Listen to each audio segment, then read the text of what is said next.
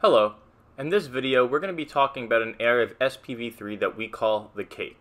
We call this area the Cake because it consists of 3 levels of natural terrain that lead up to the Assault on the Control Room's original pyramid. What made this area challenging was that it couldn't just be constructed for use for the end of Assault on the Control Room, which was essentially a tank run, which was the more simple of the 2 tasks, but it also had to be designed to be an on-foot section later in the game for the level 2 Betrayals. The first iteration of this area was actually done back in around 2009 and was then shelved until we re-evaluated it in 2013. The first iteration was conceived by one of our level designers who wanted to incorporate one of the giant bridges from Gearbox's additional multiplayer maps into a natural terrain area. It was a solid concept. The giant bridge protruding from the ground gave the area a sense of scale and had enough wide open areas that tank combat could be achieved, while also having a slight sense of verticality that would make it different than all the other Assault on the Control Room areas with the tank. However, it just kind of existed with no greater purpose. You came out through a tunnel and then into a tunnel, and that was that.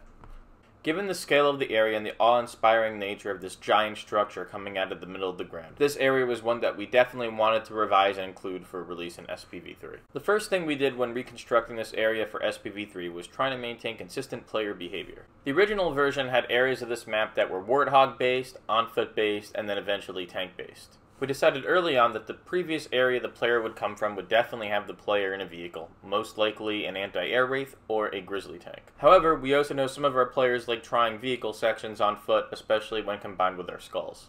So a crash pelican was placed as you enter the area, where we place some alternative weapons and vehicles for the player to use. If the player decided to go on foot, there were sniper rifles and rocket ammo. If the player did not want to use their tank or their tank was too badly damaged to make it through the section, a rocket warthog and gun goose were placed. One of the challenges that posed once we had this area constructed, however, was that we hit the squad limit for Halo 1 on how many AI you can have in a map. We also hit a limit on object names, a problem with Halo 1's garbage collection that meant vehicles earlier in the mission could not be removed and therefore would still emit particles even though they were off screen. So the encounters here could not be as dense as we originally wanted. The original plan was to have the area be symmetrical, where you would take the grizzly tank and one of the Marines would get in a wraith tank and they would take one route up the mountaintop while you would take the other. However, due to the squad limits, we quickly had to get rid of this idea and had to reconfigure the area. Rather than there be a branch at some point in the level and let the player take one of 2 paths, it ended up becoming almost like a Z in terms of player movement. This actually ended up being a good thing, because for the other half which the tank could not go on, we could actually construct that area to be an entire ground-based section, which we would then later use in 2 Betrayals, where the player would have to traverse this environment down backwards. The last technical challenge we had was making this link up with the original Assault on the Control Room. We didn't want to reconstruct any of the original encounters or cinematics, so this BSP had to be positioned in a place where it would link up where the waterfall would be in the original map. What no one understood at the time we designed this was how bad Halo's precision math could get when you deviate so far away from the center of the map. Not only is this at the end of one of the largest levels in Halo 1, but it had to be located deep underneath too, in order to avoid any intersecting geometry. While I would have liked to do more with this area, I think we ultimately came up with something that was pretty fun, and one of the good side effects of having to limit what we could do was being able to make the gameplay loop more compelling when you're on foot using rockets and a sniper rifle. Overall, I'm pretty happy with how this area came out. It would be nice to have less limits on the AI and be able to have more characters on screen as well as have more allies and vehicles. That would really make this place shine. But it's not really within the scope of the engine to do that, especially given the multiple challenges we faced getting this even running in the first place. Where the challenges in Assault on the Control Room were more technical in nature and trying to just get this massive area to run while the player went around in a tank blowing everything up, the challenges for 2 Betrayals were actually the opposite. With the exception of Halo 5, there was no area this big in any Halo game, let alone one that you had to traverse on foot. On top of that, we had 3 enemy factions to include in this play space. The area also needed to support air combat and air encounters using a vehicle that had never been done yet in Halo CE. The other interesting thing about doing this area for 2 Betrayals was that the player comes from the top down, meaning that once they reach the cliff edge, they can see everything in this big giant canyon. This was neat because the player could see their objective down on the bridge below, which was a Banshee to take them up to the first pulse generator. But it also meant that every single encounter on the map had to be viewable once you left the control room pyramid. We didn't want to try to force the player on a set path or suggest to them a certain route to take. Seeing the entire area laid before them, we wanted players to assess and think about what they wanted to do and be able to tackle the encounters and Covenant camps in any way they wanted. But that wasn't enough for us for this area.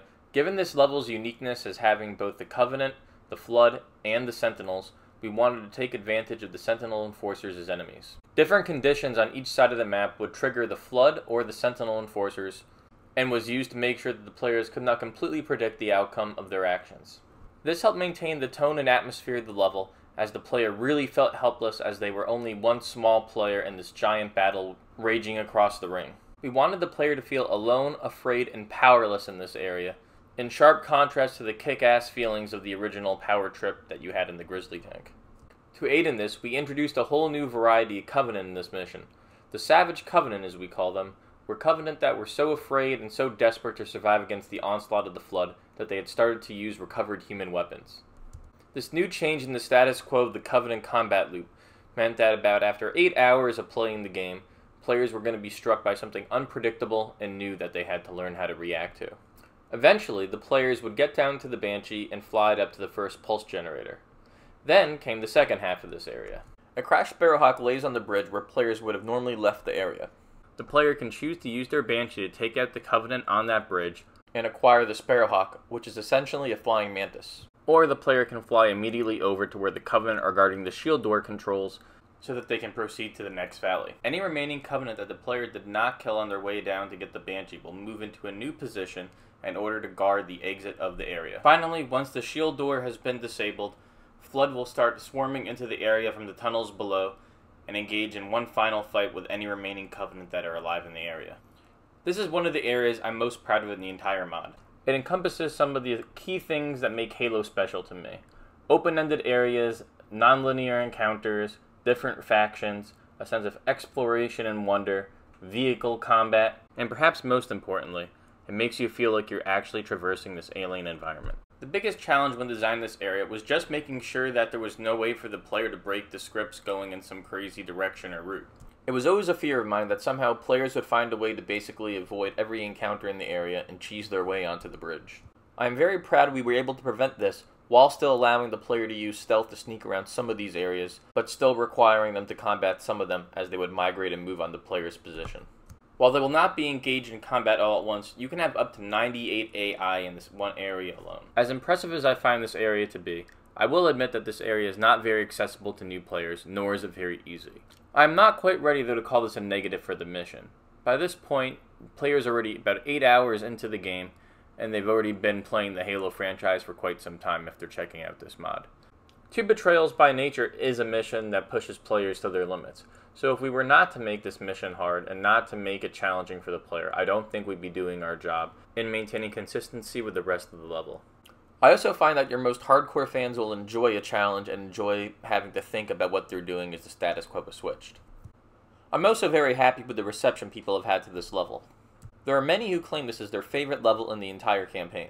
There are other people, though, who do not like it as much. Some who even say it's one of their least favorite in the mod.